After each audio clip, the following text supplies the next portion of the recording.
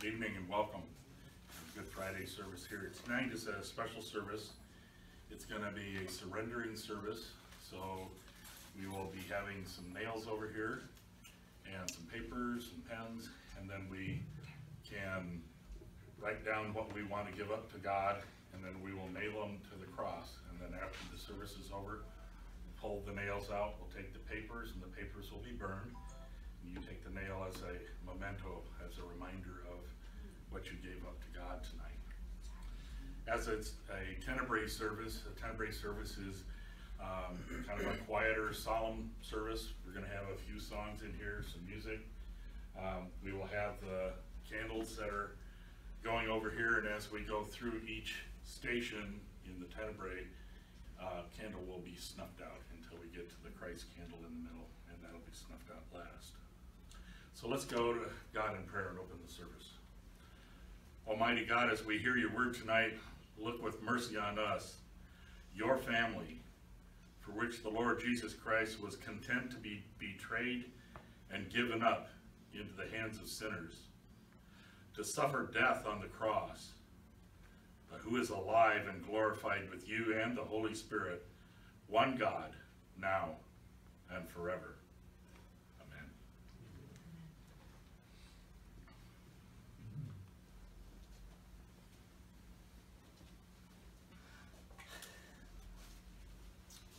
As we're in the midst of Holy Week, it's our most important week of the Christian calendar, and let's remember what has led us to today, as this is the Holy Week. During Holy Week, we observe the end of the Lenten season that this year started on March 2nd. This year, it's a time of reflection of all God has done for us by going to the cross to bear our sins and the sins of the world. Holy Week started with Holy Wednesday. Holy Wednesday commemorates the bargain of Judas by a clandestine spy among his disciples. Last night, known as Maundy Thursday, is a Christian holy day that commemorates events such as the washing of the feet and the Last Supper.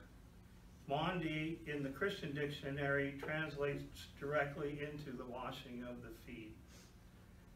Tonight we observe Good Friday, commemorating Christ's death on the cross at Calvary. Tomorrow is known as Holy Saturday. It's a Christian religious observance that ends Lenten season, falling on the day before Easter Sunday.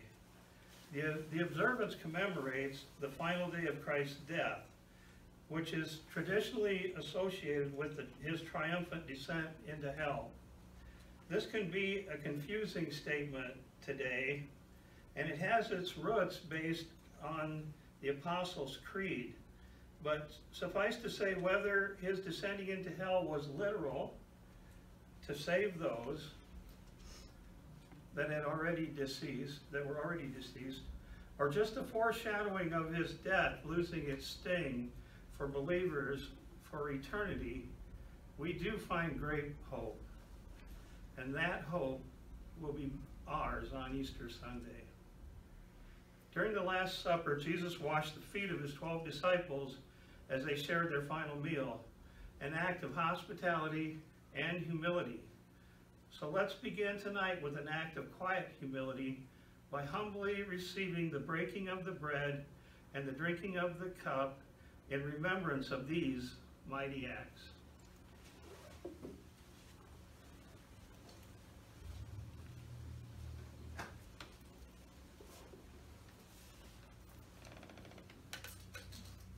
The disciples were all of the Jewish tradition, and so preparing for the Seder meal was something that they learned from childhood. And in the Jewish tradition, it was so important that every child knew that Seder meal backwards and forwards. And so many times we say when we begin communion that tonight something would change, but a lot of things changed. First of all, during a normal Seder meal, there were several cups.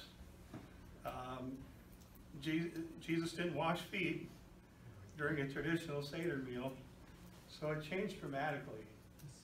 But the thing for us today is it says when Jesus broke the bread,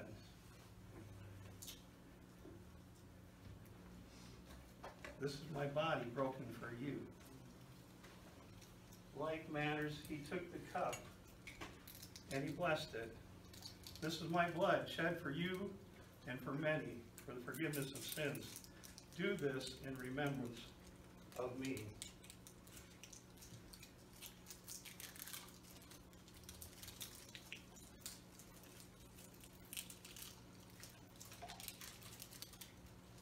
The body of Christ broken for you.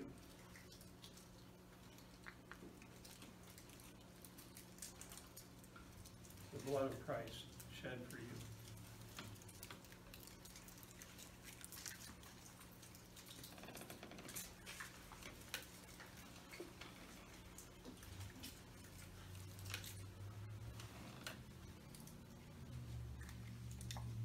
Thanks be to God. Amen. So the cross is set, and the nails are ready. What we'd like you to do tonight is we'll be passing around paper and some pens here, and some nails. And so I'd like you to think about what you need to give up to God, what you don't want to have a part of in your life anymore that Christ can remove from you. And we want it to mean something. So it's not like giving up chocolate or something like that for Lent. What you want to do is, this is serious, and we want to give this over to God. And once we give it to God, it's done. That's one of the nice things about a surrendering service is it gives you that opportunity to physically manifest handing it over to God and being done with that in your life. And if you're truly, truly serious about handing it over to God, then you will release it. And you will rely on God to help you release that. And you won't have it a part of your life any longer. So as we surrender tonight, I want you to think about that. Think about what you'd like to surrender. Think about the seriousness of the nature of doing it. So write them down. Write those things that you wish to surrender to God tonight. Write them down, and then we will nail them to the cross. After the service, we'll dispose of the papers, and then you need to keep that nail with you as a reminder of turning that over to God. So as we go through this tonight, I'm going to give you a short message. I promised the guys that I'd keep it down to at least 6 hours. So this message tonight, I want you to think about. So as you're thinking about releasing these things to God tonight, think about this. And this message starts in Isaiah 53:5. And it says, "But he was pierced through for our transgressions. He was crushed for our iniquities. The chastening for our well-being fell upon him, and he was scourged, and through his scourging we are healed." And in 1 Peter 2:24 he says, "And he himself bore our sins in his body on the cross, that we might die to sin and live to righteousness. For by his wounds you were healed." When we look at this passage in Isaiah, it describes what's going on, what's going to happen to Jesus, and what's going to be happening this Holy Week 2,000 years ago. But see, Isaiah wrote that 740 years before Jesus was born. God gave him that message. So it gave the people a long time to think about what was going to happen. He describes the suffering of the Messiah, and then he writes his reasons for his suffering. He was pierced for our transgressions because of our rebellion against him. He was crushed for our iniquities, the depravity of man himself, and man's inhumanity to man, to other people. And he goes on to say, "By his stripes we are healed." And understand, this is a spiritual healing, not a physical healing that he's talking about here. It's our relationship with God. See, that was broken. That relationship was broken. But it is now healed by the blood of Christ, by that atonement that Jesus did for us on the cross, by by the beating and the scourging, by his blood being poured out for us, that was restored. So by his stripes, we are healed. That relationship with God is healed. The prophet Isaiah was pointing out that our sins required atonement. Our sins required for forgiveness. Our sins needed to be washed off of each and every one of us. But the traditional way of God's people being atoned for sins in the Old Testament was through the blood sacrifice of an animal that was performed at the temple. But in order to provide atonement and be washed for our sins, a perfect sacrifice was coming for all of mankind. All of mankind. God's only Son, Jesus. Jesus took on the sins of the world and made an atonement for them once and for all. So you see, you and I are set free from those sins. Our penance is paid by Christ Jesus on the cross. By our baptism, we are symbolically made clean. We are washed clean. But really, that's an affirmation of what Jesus has already done for you. And it's a way for us to show our acknowledgement, our acceptance of that sacrifice that he made for us. Christ Jesus gave his life for us so that we might live. And it honors that sacrifice when what we bring to the cross, we leave at the cross.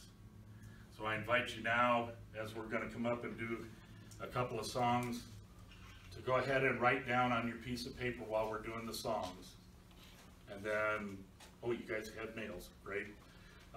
Just kind of come up solemnly and quietly and nail it to the cross. Fold it over. No one else needs to see it. It's between you and God. We won't look at it. Go ahead and nail it to the cross as we're doing our music.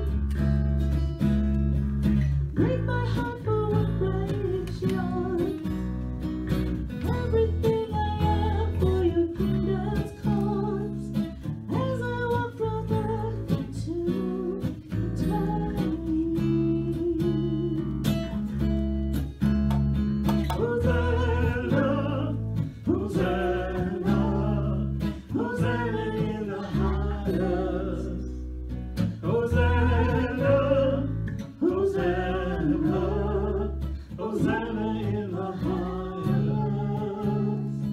Hosanna, Hosanna, Hosanna in the highest. Hosanna, Hosanna, Hosanna in the highest.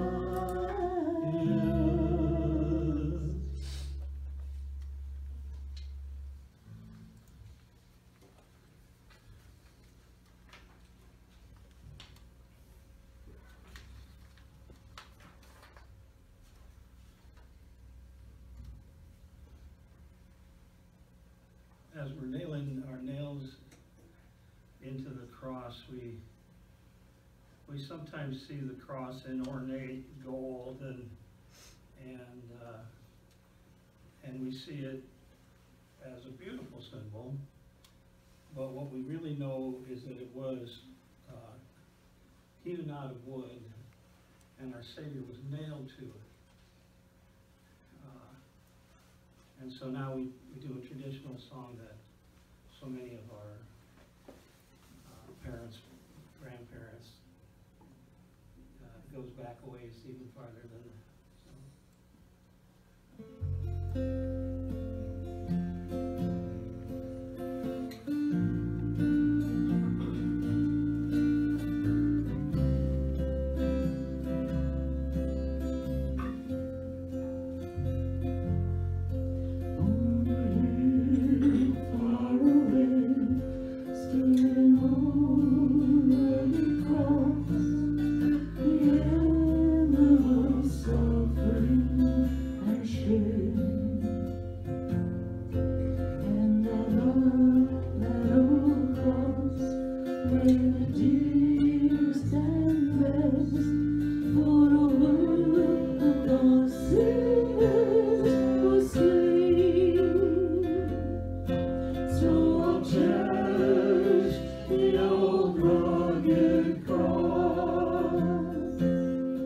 Till my trophies at last I lay down,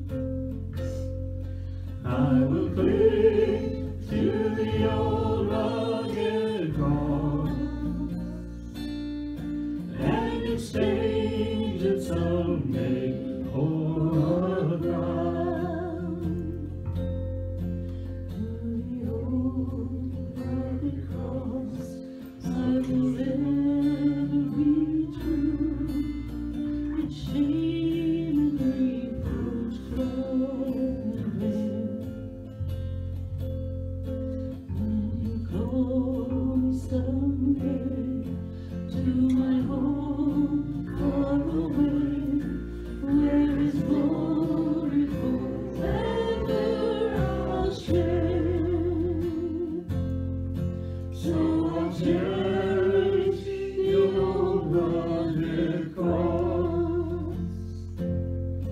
Till my trophies at last I lay down,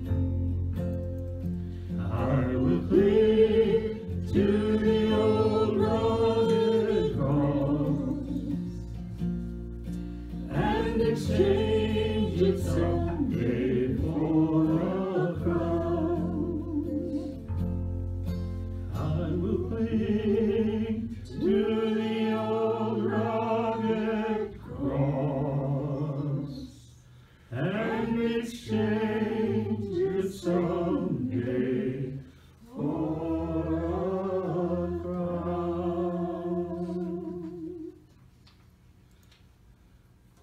When it was introduced, when we just heard the introduction to what to give up things and nail them to the cross, I thought there's so much that I need to give up. I just surrender all.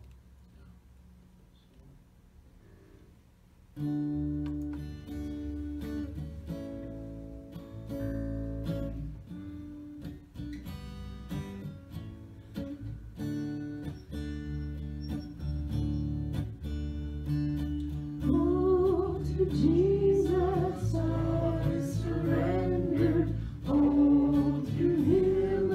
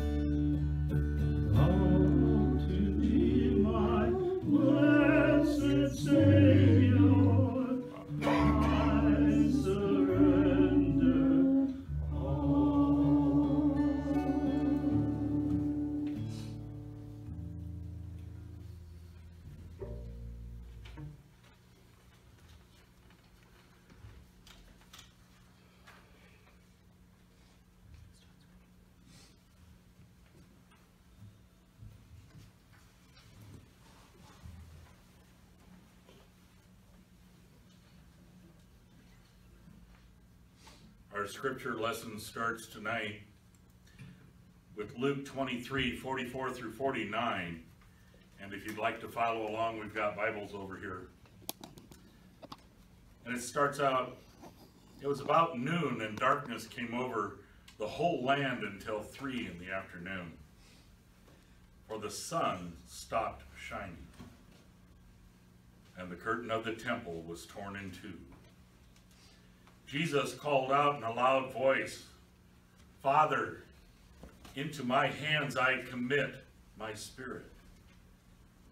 And then when he said this, he breathed his last. The centurion, seeing what had happened, praised God and said, "Surely this was a righteous man." When all the people who had gathered to witness this sight saw what took place, they beat their breasts and went away. But all who knew him, including the women who had followed him from Galilee, stood at a distance watching these things.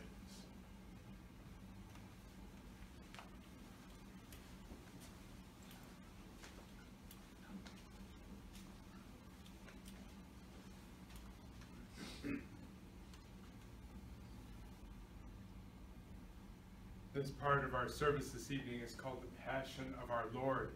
And if you have read the story, or if you've seen like the Passion of the Christ, these verses and these lessons will come alive for you. Our first lesson is Jesus' disciples fall asleep in the Garden of Gethsemane. This comes from Matthew chapter 26, verses 36 through 46.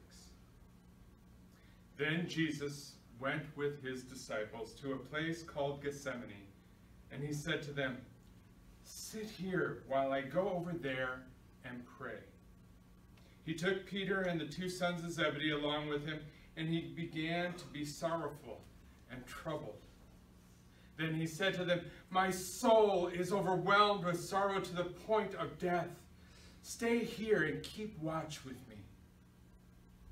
Going a little further, he fell with his face to the ground and prayed, "My Father, if it is possible, may this cup be taken from me.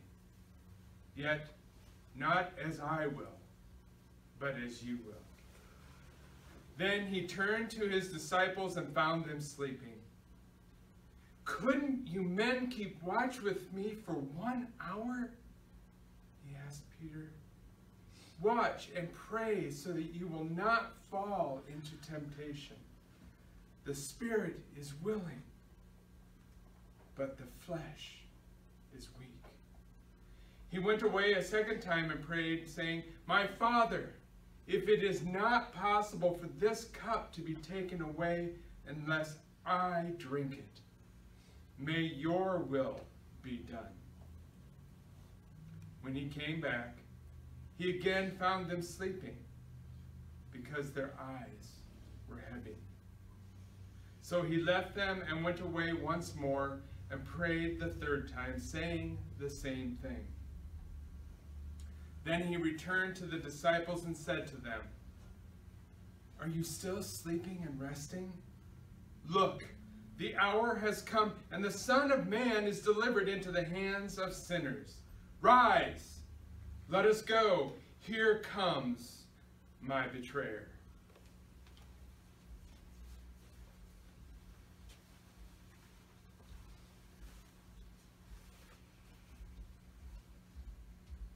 Lesson 2 is about Judas, and he betrays Jesus with a kiss. While he was still speaking, Judas, one of the 12, arrived. With him was a large crowd, armed with swords and clubs, sent from the chief priests and the elders of the people. Now the betrayer had arranged with a signal for them. "The one I kiss is the man," and they arrest him. Going at once to Jesus, Judas says, "Greetings, Rabbi," and kissed him. Jesus said, "Do what you came for, friend." Then the men stepped forward and seized Jesus and arrested him. With that, one of Jesus' companions reached out for his sword, drew it, and struck the servant of the high priest, cutting his ear off. Jesus said, "Put your sword back in its place. For all who draw the sword will die by the sword. Do you think I cannot call on my Father, and he will at once put at my disposal more than 12 legions of angels? But how then would the scriptures be fulfilled that say it must happen in this way?" In that hour, Jesus said to the crowd, "I am leading a rebellion that you have come out with swords and clubs to capture me? Every day I sat in the temple courts teaching, and you didn't arrest me. But this has all taken place that the writings of the prophets might be fulfilled. Then all the disciples deserted him and fled.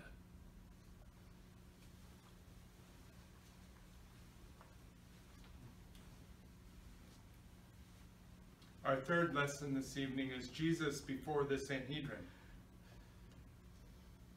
Matthew 26:57 through 68, and this is what Matthew writes. Those who had arrested Jesus took him to Caiaphas the high priest, where the teachers of the law and the elders had assembled.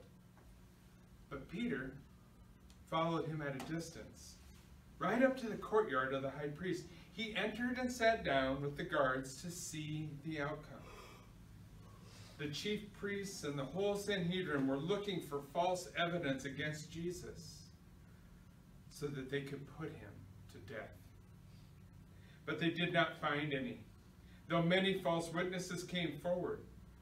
Finally, 2 came forward and declared, "This fellow said, I am able to destroy the temple of God and rebuild it in 3 days." Then the high priest stood up and said to Jesus, "Are you not going to answer? What is this testimony that these men are bringing against you?" But Jesus remained silent. The high priest said to him, "I charge you under oath by the living God, tell us if you are the Messiah, the Son of God." "You have said so," Jesus replied. "But I say to all of you, from now on you will see the Son of Man sitting at the right hand of the Mighty One and coming on the clouds of heaven." Then the high priest tore his clothes and said, "He has spoken blasphemy. Why do we need any more witnesses? Look, now you have heard the blasphemy.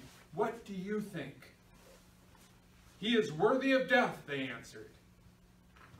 Then they spit in his face and struck him with their fists. Others slapped him and said, "Prophesy to us, Messiah. Who hit you?"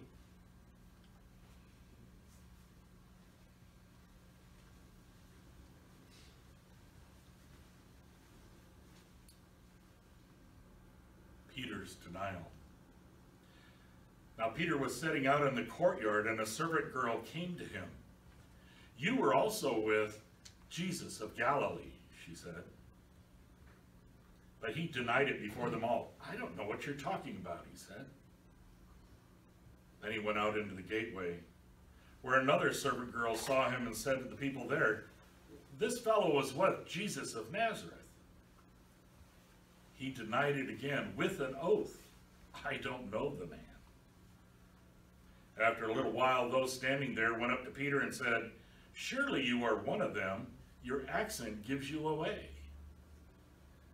Then he began to call down curses, and he swore to them, "I don't know the man."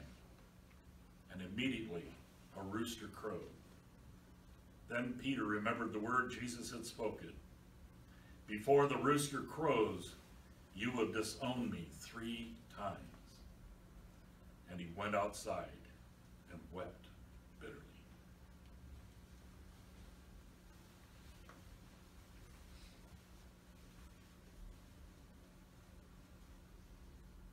Our next lesson, lesson 5, is Jesus before Pilate. Meanwhile, Jesus stood before the governor, and the governor asked him, "Are you the king of the Jews?" "You have said so," Jesus replied. When he was accused by the chief priests and the elders, he gave no answer. Then Pilate asked him, "Don't you hear the testimony they are bringing against you?" But Jesus made no reply, not even to a single charge, to the great amazement of the governor. Now it was the governor's custom at the festival to release a prisoner chosen by the crowd. At that time they had a well-known prisoner whose name was Jesus Barabbas. So when the crowd had gathered, Pilate asked them, "Which one do you want me to release to you? Jesus Barabbas or Jesus, who is called the Messiah?" For he knew it was out of self-interest that they had handed Jesus over to him. While Pilate was sitting on the judge's seat, his wife sent him this message: "Don't have anything to do with him. Don't have anything to do with that innocent man, for I have suffered a great deal today in a dream because of him." But the chief priests and the elders persuaded the crowd to ask for Barabbas and to have Jesus executed. "Which of the two do you want me to release to you?" asked the governor. "Barabbas," they answered. "What shall I do then with Jesus, who is called Messiah?" Pilate asked. They all answered him, "Crucify him." "Why? What crime has he committed?" asked Pilate. But they shouted all the louder, "Crucify him!" When Pilate saw that he was getting nowhere, but that instead an uproar was starting, he took water, washed his hands in front of the crowd. "I am innocent of this man's blood," he said. "It is your responsibility." All the people answered, "His blood is on us and on our children." Then he released Barabbas to them, but he had Jesus flogged and handed him over to be crucified.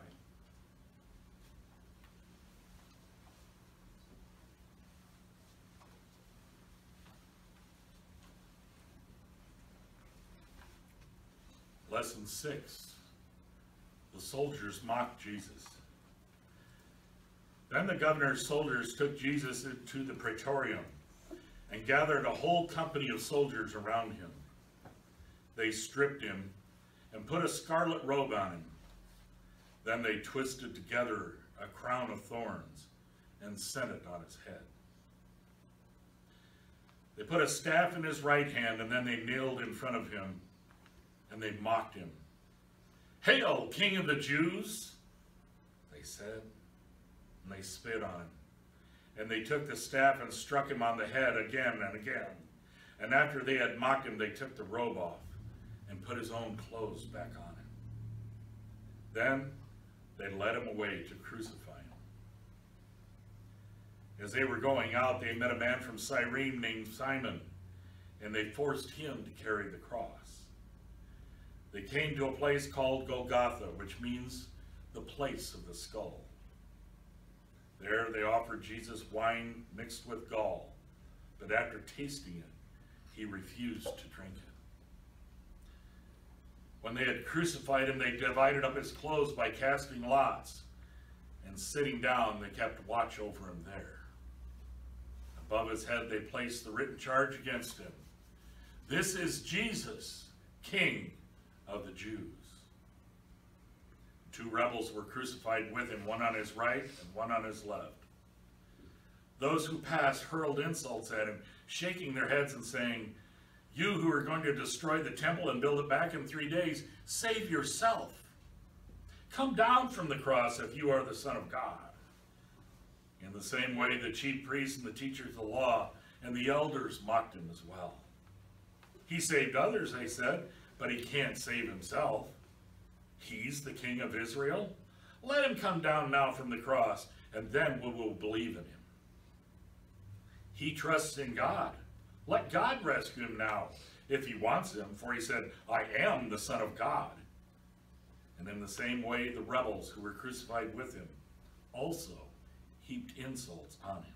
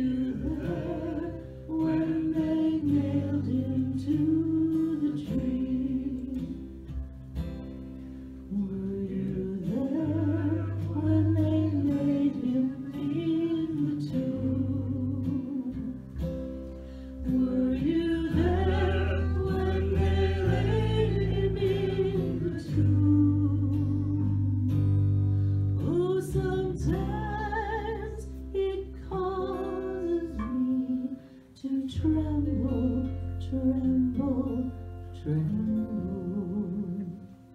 Were you there when they laid him in the tomb? Were you there when the stone was rolled away? Were you there when the stone was rolled away? Oh, sometimes it causes me to tremble, tremble, tremble. Were you there when the stone was rolled away? Were you there when they crucified my Lord? Were you there when they crucified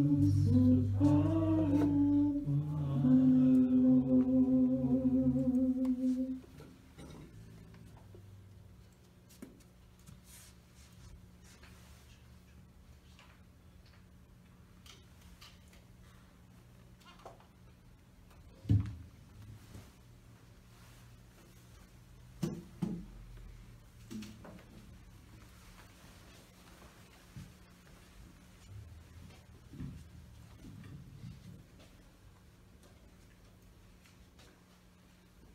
The death of Jesus.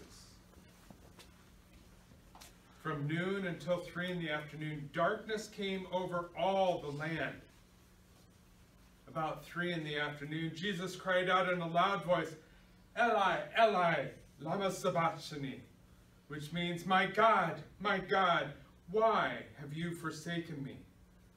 When some of those standing there heard this, they said, he is calling Elijah. Immediately, one of them ran and got a sponge. He filled it with wine, put it on a staff, and offered it to Jesus to drink. The rest said, now leave him alone. Let's see if Elijah comes to save him. And when Jesus had cried out again in a loud voice, he gave up his spirit.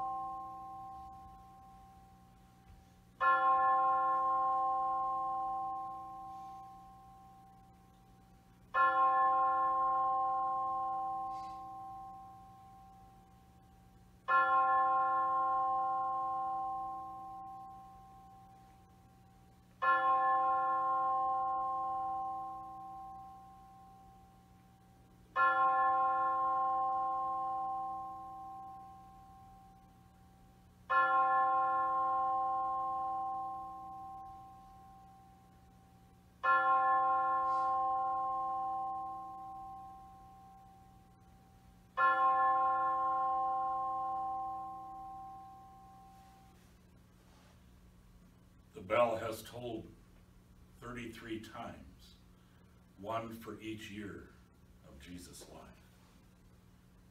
Lesson 8. Surely he was the Son of God. At that very moment, the curtain of the temple was torn from top to bottom.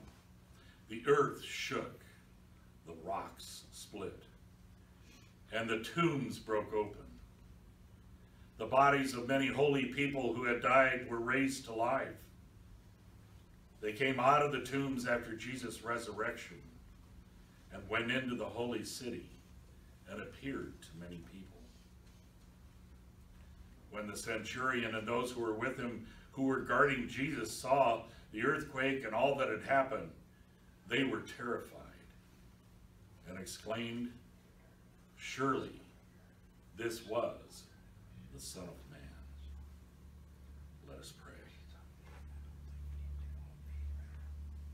Today, dear Lord, we come before you and we commemorate your mighty acts of salvation, giving your life in surrender for us. So today we surrender our life to you. We will trust you. We will draw on the power of the Holy Spirit to go the ways that you would have us go. Let us pray this prayer in unison and in one spirit. Father, thank you that I can depend on you. Empower my life with the Holy Spirit. Trust me to help you fully, trust in you fully, and to let your Spirit guide my heart. Bring your Holy Spirit to us today. Come, Holy Spirit. Fill the hearts of your faithful and kindle in them the fire of your love. Send forth your Spirit, and they shall be created, and you will renew the face of the earth. Lord, by the light of the Holy Spirit, you have taught the hearts of your faithful. In the same Spirit, help us delight in what is right and always rejoice in your consolation. We ask this through Christ Jesus, our Lord.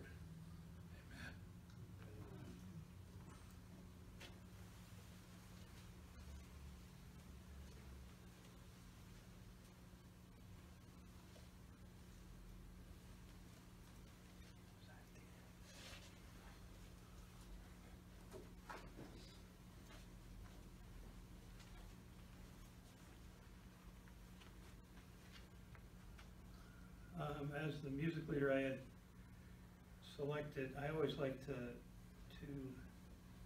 try to send everybody upbeat, out upbeat, so I had selected Glorious Day, but it doesn't feel appropriate. So I think we're going to close the service instead, because this Holy Friday is a very somber day. When they crucified our Savior. So I think we're just going to close the service and just pray. And when you feel like you've had a chance to personally pray to your Savior, you may just get up and leave for the night, and we'll have a celebration on Easter Sunday. Amen.